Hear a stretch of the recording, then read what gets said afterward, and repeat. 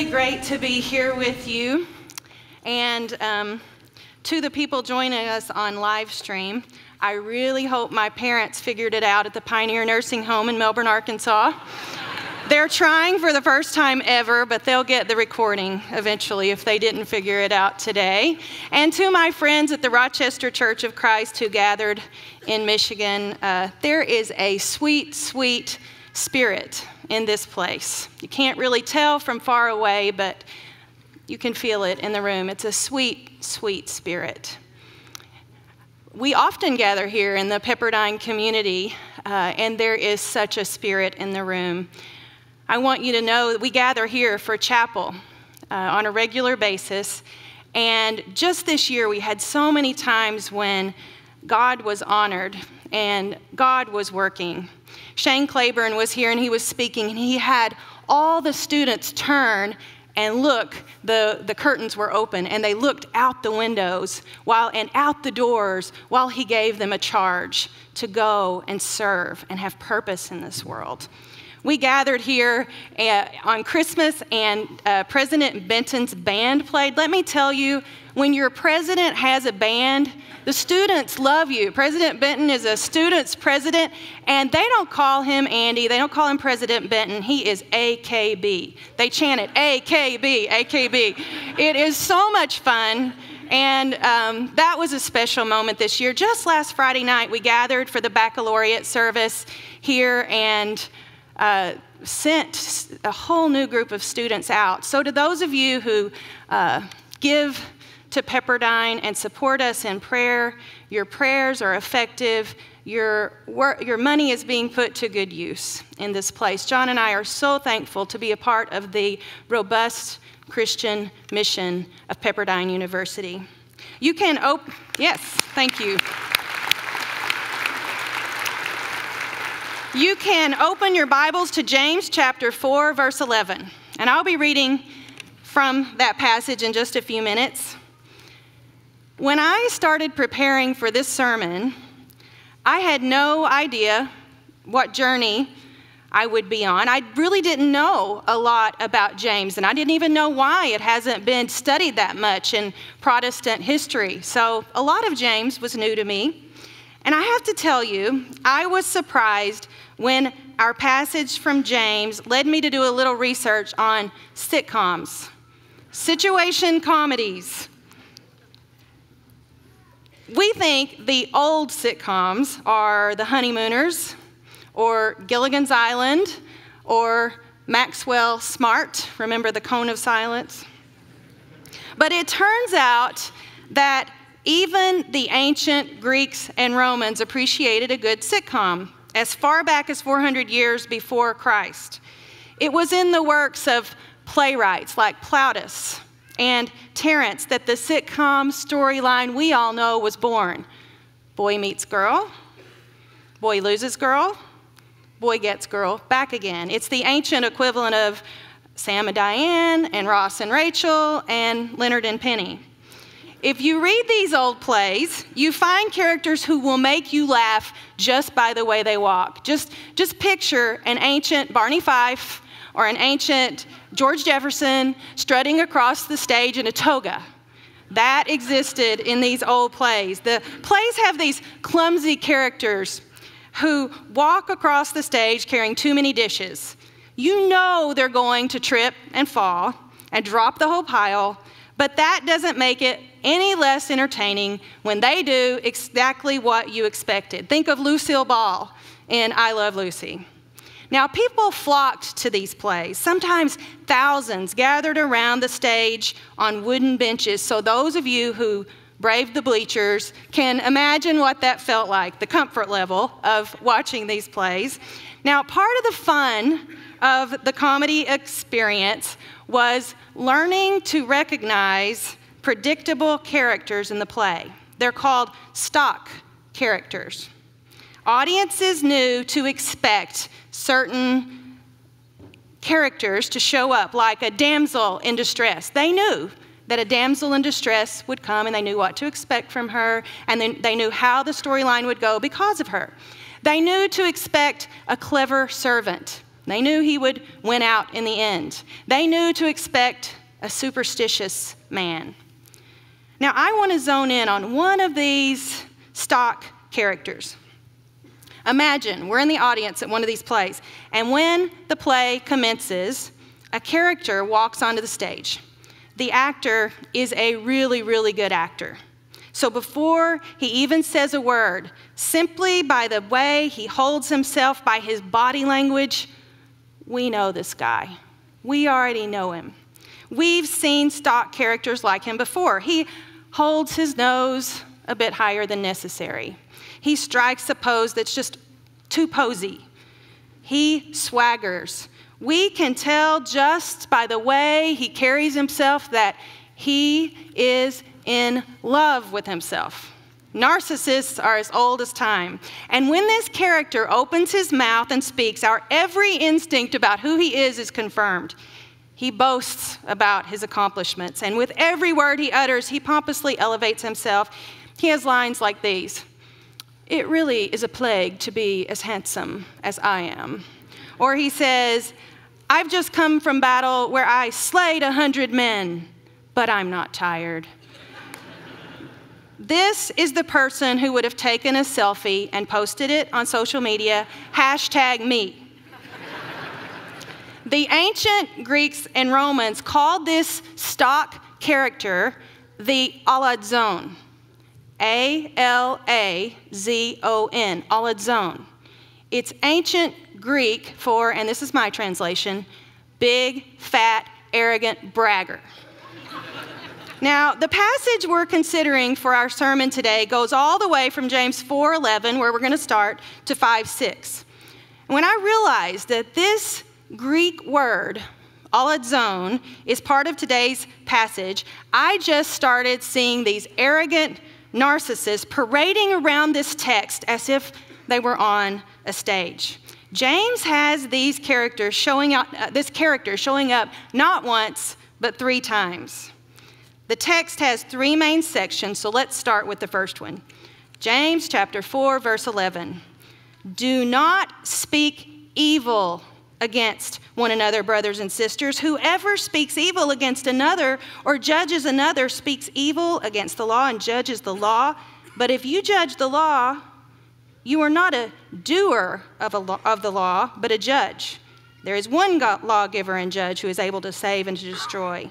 So who then are you to judge your neighbor?" Now, here's the scene James evokes. Aladzon, character number 1.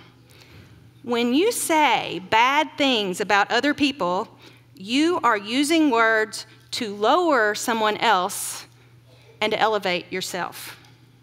That's arrogant. It's like this.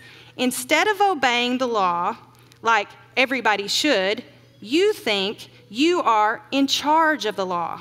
And even though you're not a judge, you have snuck into a courtroom, you have put on a judge's robe, and you have grabbed the judge's gavel. Imagine the audacity it would take to do that, to sneak into a courtroom and to take the judge's gavel. And the judge you've usurped is God. Who are you to usurp God? Who are you to judge your neighbor?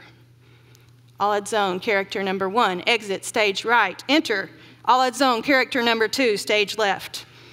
Verse 11. "Come now, you who say, today or tomorrow we will go to such and such a town and spend a year there doing business and making money. Yet you do not even know what tomorrow will bring. What is your life? For you are a mist that appears for a little while and then vanishes. Instead, you ought to say, if the Lord wishes, we will live and we will do this or that. As it is, you boast in your arrogance." And that's where we get that root word, aladzon. All such boasting is evil. Anyone then who knows the right thing to do and fails to do it commits sin. In this section, James presents us with another arrogant character who comes into the scene swaggering and bragging about how much money he makes and how successful he is. James is not against honest business. He's against the suggestion that a businessman or businesswoman's whole identity would be wrapped up in making money with no regard for God or other people or where blessings really come from in the first place. He's not simply talking about how fast life goes when he says, life is a mist that appears for a little while and then vanishes. He has these arrogant traveling merchants, and they were common at that time, people who moved from place to place just to go find the next best place to make money and then to come back home bragging about it and showing off their wealth. He has these traveling merchants boastfully standing in the olive zone posture, acting like they can grasp or hold on to mist when they are mist. It is a silly picture. It's like a cartoon that you would see in the newspaper. Someone who is mist is trying to hold on to mist. James is being sarcastic here. He's saying it's arrogant, even comical, to act like we are in control when we are a mist and the Lord is the one in control, so stop embarrassing yourself. And now, Olive Zone character number 3. Fasten your seatbelts. James really gets in our faces with this one. Chapter 5, verse 1. Come now, you rich people. Weep and wail for the miseries that are coming to you. Your riches have rotted, and your clothes are moth-eaten. Your gold and silver have rusted, and their rust will be evidence against you, and it will eat your flesh like fire. You have laid up for yourselves, you have laid up treasure for the last days. Listen, the wages of the laborers who mowed your fields, which you kept back by fraud, cry out. And the cries of the harvesters have reached the ears of the Lord of hosts. You have lived on the earth in luxury and in pleasure. You have fattened your hearts in a day of slaughter. You have condemned and murdered the righteous ones who do not resist you. This final Olive Zone character is the most blatant and the most evil. This is some of the most vivid language in the New Testament. You can sense here the rhythms of the great social prophets like Micah, like Hosea. It's here in James 5 where we understand why James has been called the Amos of the New Covenant. He lets loose on rich people. James holds out a handful of coins to them and says, look at your coins. And in those days, people polished their coins to keep them from rusting. He says, your coins are rusting, and there's nothing you can do about it. And then I think James goes all science fiction on them. Look what he does next. He says, it's not just your coins that are decomposing. Look at yourselves. Your flesh is being eaten. Don't you think that sounds all science fiction? It's scary. By the time James gets done with these rich, arrogant, Olive Zone people, they are no longer swaggering, no longer boasting, no longer holding their noses high. James has them standing on a pile of stuff. Broken iPads, cracked Rolex watches, stained Coach purses. There they are, broken, weeping, old and wrinkled, wearing nothing but an old sweater with moth-eaten holes in it. The plot proceeds as we expect. The pile of dishes falls. The Olive Zone, the bragger, the stock narcissist is always humbled. James knows what we all know. Pride comes before the fall. Commentaries and sermons on this passage dedicate long and many pages and words to the rich. A lot of work has been done to reframe or to soften or to recontextualize what James said. And the reason rich people attempt these interpretive backflips is because deep down, we rich Olive Zone have an inner defensive impulse that wants to explain away our wealth, our 401ks, our financial portfolios, the luxury and pleasure that we enjoy. And if we can't do that, We want to soften the text so that we who are rich do not feel the punch in the gut quite the way James designed it. Reading this text is a vulnerable feeling. It leaves you brought down a step. The passage, however, is not ultimately about rich people and their sad, vulnerable state on Judgment Day. The text is about the poor people and their misery now. One preacher from a poor country said something that haunts me. He noticed how many sermons and commentaries written primarily by rich Western Christians are in defense of the rich, and he said, just leave it to the rich and arrogant to make James 5 about them instead of about the poor. Ouch. James emphatically says, listen. You're supposed to really stop and pay attention to what comes next when a writer says that. Listen.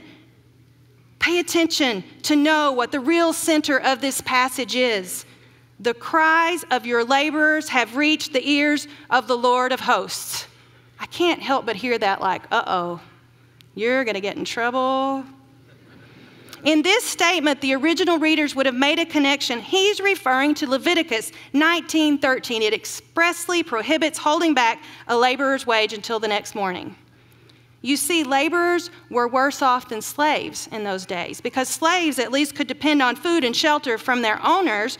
But if day laborers didn't get paid on a day-to-day basis, they did not eat and their children did not eat. So James forces the rich, all at zone, to step away from their regal dinner parties, go out on the balcony and listen. Listen to the cries of children going to bed hungry. I was on a flight a few weeks ago from LAX to St. Louis, and 2 rows in front of me, a baby was crying really, really loud, shrieking. The parents of the baby tried everything to soothe her, but the baby cried louder and louder. We did not hear the exit plans in case of emergency. We did not hear the seatbelt instructions. It's interesting to watch people respond to a situation like that. Some people are very understanding. They've probably been in that situation before with their own children. Some people are not so understanding. The woman right in front of me, so she was just behind the crying baby, made a big show about how perturbed she was, and she eventually put on those big, oversized, noise-canceling headphones that look like almost like a helmet. You know the ones I'm talking about. And at one point, you know how people sometimes yell when they have on headphones because they don't realize? She yelled to her friend in the seat next to her, "That baby is so loud, even noise-canceling headphones don't work." So, people on the baby's side gave her dirty looks, and people on her side gave nods of approval and rolled their eyes at this crying baby. Normally, I don't like to guess who will go to heaven and who will go to hell. But this lady got me thinking that chances cannot be good for people who don't have compassion for the parents of crying babies on an airplane. Okay, this is the kind of cry James is talking about when he says, cries have reached the ears of the Lord. He's not referring to a quiet whimper, a quiet cry, easily soothed. This is a shriek. This is a persistent cry, a haunting cry, and there are no noise-canceling options for the rich. The word he uses to describe their cry is the same word that is used to describe the blood of Abel crying out for his murder. It's the same word that's used to describe the Hebrew slaves in Egypt crying out in their oppression. This is a serious word. Cries of murder victims, cries of slaves, cries because rich people ignore poor people and have another round of drinks. So James says to the arrogant, listen, the only answer to all this arrogance and selfishness is conversion. Convert, turn around, turn away. All its own character, number 1, give up your judgmental attitudes. All its own character, number 2, give up your arrogant individualism. Aulad's own character number 3, give up your wealth, stop sinning. There's a certain genius to this section in James chapter 4, 11 to 5, 6. When I first read these 3 sections, I thought they seemed disconnected. But James brings it all together as one in order to dismantle arrogance. And he connects it to his ongoing theme as in his entire epistle, the royal law of Leviticus 19:18. Love your neighbor as yourself. That's where he's going with this. And that's why every speaker who's spoken so far has mentioned the royal law, Leviticus 19:18. Love your neighbor as yourself. Now, every time I hear a reference to Leviticus 19:18, I think of a particular story. Back when John and I were in college, we had a friend. I'll call him Greg. Taylor, because that's his real name. Greg found a girl he liked. I'll call her Jill. Taylor, because that's her name. They went on a couple dates. They held hands, love was in the air, and back in the old days at the Christian college where we were students, if we wanted to show a guy or a girl that we liked them, we sent a letter in campus mail. It probably seems quaint to our college students now. We didn't text or IM each other. We got out this thing called a piece of paper. And we wrote on it with this thing called a pen or pencil, and then we folded it, sometimes 2 times, sometimes 3 times, and we put it in this ancient thing called an envelope. So Greg wanted to send Jill a letter. And in his letter, he told her he was enjoying getting to know her. He thought she was great. And in closing the letter, Greg wanted to include a Bible verse about love. He thought he might throw it in like that. You know, it was still early in the relationship. So he looked through the Bible for just the right verse and landed on Leviticus 19:18. Love your neighbor as yourself. Perfect, Greg thought. I will write this reference at the bottom of the letter, and Jill will go look up Leviticus 19:18, and she will know this is a love letter. So Greg folded up his letter and mailed it in campus mail. A few days later, Jill opened that letter. Now, I got to admit, when people send me a Bible verse like that, I don't always go look it up. But Jill's a better person than I am. So she went back to her dorm room, and she opened her Bible to Leviticus, and she looked for the verse this young man had left for her. Unfortunately, Greg had transcribed the numbers wrong, which happens to be especially dangerous in Leviticus. And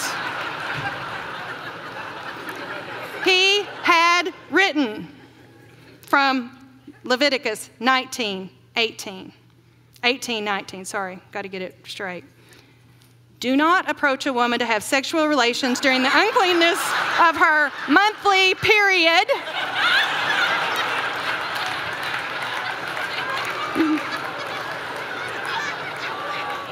This is a true story. Actually, Jill is such a good person. I didn't tell them I was telling this story in advance because I know what good people they are. But Jill's such a good person, she didn't even tell Greg that he did that until after they had been married. And she got it out and showed it to him. I would have been making fun of him like I am now. But Jill waited, and she told him later what he had done, and they just celebrated 25 years of marriage recently. Greg and Jill Taylor. Now, despite that funny story, I do think Greg's gut instinct was the right one. When in doubt, go to the heart of the law, keep it simple, rely on God's law. Love your neighbor as yourself. It's the point James is making. All the law and the prophets hang on it.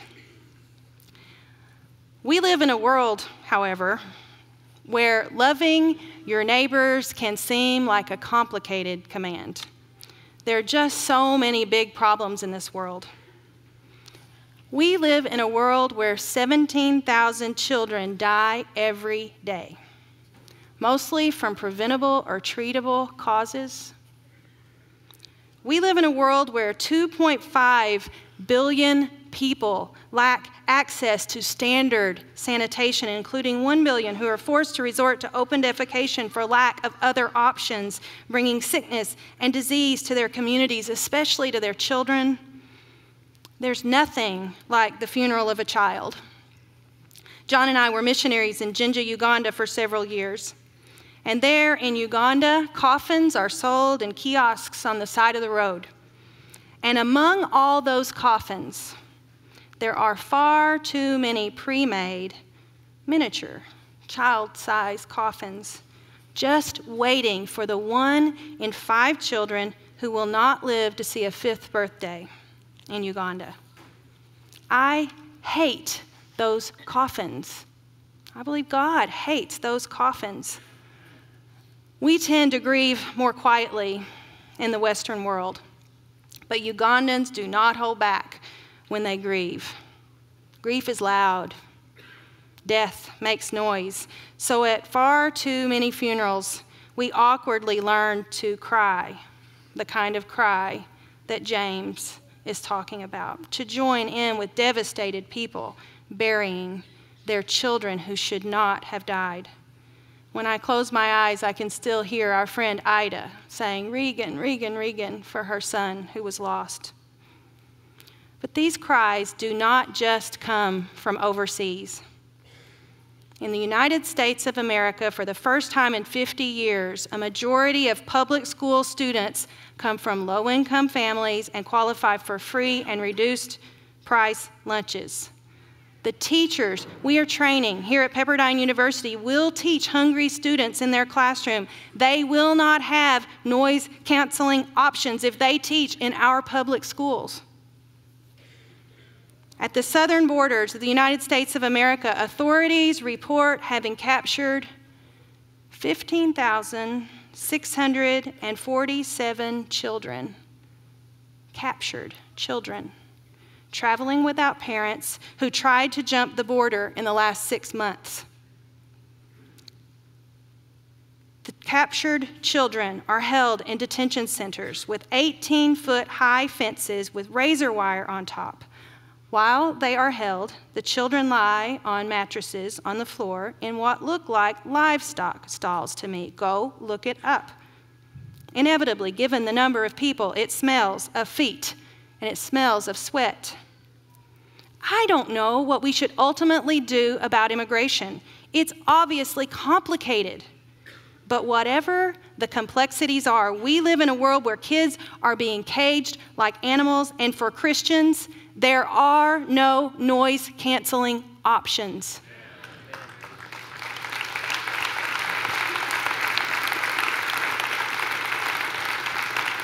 In the United States of America in 2015, more African American adults are under correctional control today, in prison or jail, on probation or parole, than were enslaved in 1850.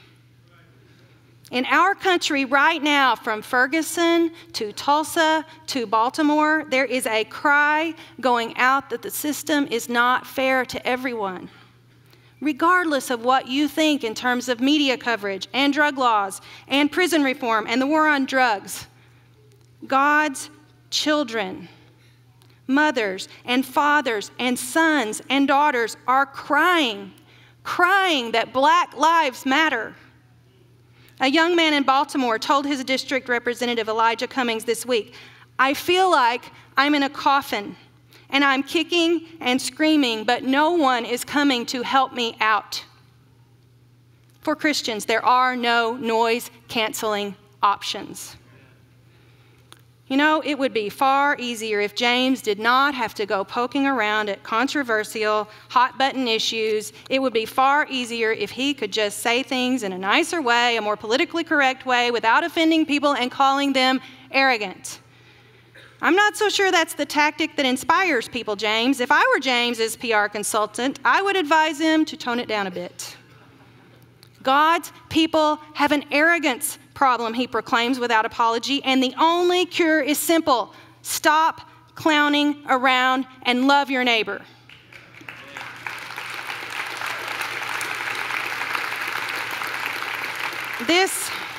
This is the point in the sermon where I'm supposed to offer an action item or an example of someone who's doing it right.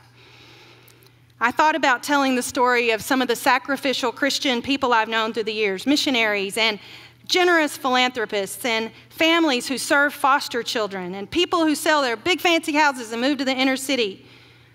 These are great examples of what James is calling us to do, but today I want to tell you about a very average somebody who exemplifies what it means to love our neighbors. Her name was Evelyn Clark. I was at an event for new students at Pepperdine in the fall when I first heard Rick Gibson tell Evelyn's story to incoming students. Evelyn was a founding member of Associated Women of Pepperdine, Go Buy Pie, and a member of our Board of Regents. A lot of you probably knew her. Evelyn passed away several years ago, and although I never met her, when I heard her story, I thought about how she is the antithesis, the opposite of the Olive Zone character. Evelyn was a member of a local congregation which in the 1990s was trying to find creative ways to love their neighbors. They tried some unconventional programs geared toward young people that included theater and music and dancing. Despite the success of the program, some of the senior citizens of the church were nervous about all that theater and dancing and singing and music. The church was being called to radically love their young neighbors, young people who didn't know the unspoken rules of the congregation. Rick overheard one woman complaining about something that was new at the time because young people wanted it. She said, "I see that we've added a soda machine to the fellowship hall." And she said it like an Olive Zone. There was a challenge in the statement. She continued, "If we're putting money in a soda machine in the church building, what's next? Slot machines?" A crowd of 80-somethings gathered around a table with the complainer. There was muttering about Jesus and the money changers in the temple. They had suspected for some time that the church was being led astray, was heading down a slippery slope, and the soda machine was just the evidence they needed. It's a lot easier to complain about a soda machine than it is to complain about the neighborhood teenagers who like the soda. Everyone at the table was involved in the muttering and complaining except for one, Evelyn Clark. Nearly a decade older than the rest of them, she said nothing for a while. You barely noticed Evelyn until she stood, and even then, it was hard to see her, for her age was greater than her weight. Suddenly, this tiny woman put a stop to all that muttering and started pounding on the table. Shocked, everyone turned to look at her. They respected Evelyn. She had clout, like the modest string of pearls she wore around her neck. Her white hair was perfectly in place. Her dresses were always cleaned and pressed. Evelyn was a well-put-together 93-year-old. What happened next, however, was a complete and total contradiction of the image of this dignified woman. After getting everyone's attention, Evelyn reached up under her chin. You know that part we're all trying to hide? And she grabbed a handful of loose skin and pulled it downward, saying, "Look at this." Everyone gasped. Rick said he was stunned by how far she could pull the skin down. But Evelyn wasn't done. She reached for the loose skin under her outstretched arm and pulled it out and said, "Look at this." Now that she had everyone's attention, Evelyn made eye contact with every person staring back at her and said, "Look at us. We are dying. This is not about us anymore. This church is trying to do something positive in the life of children and young people, in the lives of our neighbors. And I, for one, think we should get behind them." This frail superhuman, in her pearls and sensible pumps, is an image I want you to remember. When we have little left in this life except decaying flesh, may it be said of us that we used it to love our neighbors, that we got behind them, as Evelyn said.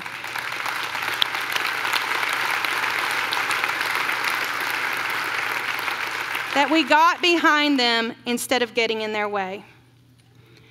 Our neighbors are really not all that interested in joining congregations that argue about soda machines, or guitars, or political candidates. That's not compelling. Families are falling apart in our neighborhoods. Children are getting on our school buses with growling stomachs. Violence has taken residence across the street from our church buildings. People in our midst are workaholics and alcoholics and sexaholics.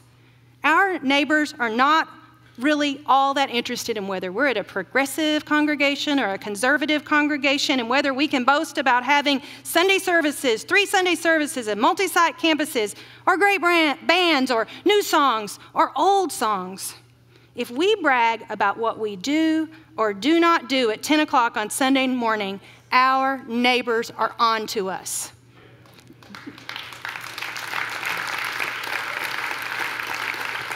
They recognize the stock Allah's zone character when he or she steps into the scene. They want nothing to do with arrogance.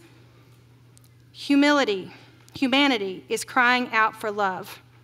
And we must be the people who hear them and go to them. Talking about topics like love and arrogance can be vague. So, James gives us much more than a simple reminder to love people. James gets in our faces with 3 very specific ways to convert and stop being arrogant, stop being judgmental, stop acting like we are gods ourselves. We are called to give up our money and our stuff. This is the kind of thing our neighbors are interested in: humility, tolerance, radical sharing, or to put it more succinctly, love. Evelyn's example to us is that she was more interested in loving her neighbors than she was in maintaining her own preferences. This is what God is calling us to do. Do whatever it takes to love neighbors. Welcome them, see them, hear them, serve them, speak up for them, understand them.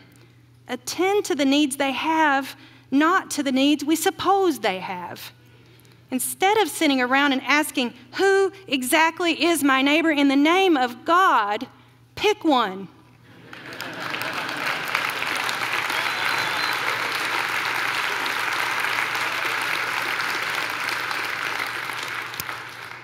When we walk onto the stage of our neighborhoods, may our neighbors say of us, I know this character. I can predict what's going to happen next. This is one of the people who loves like God loves.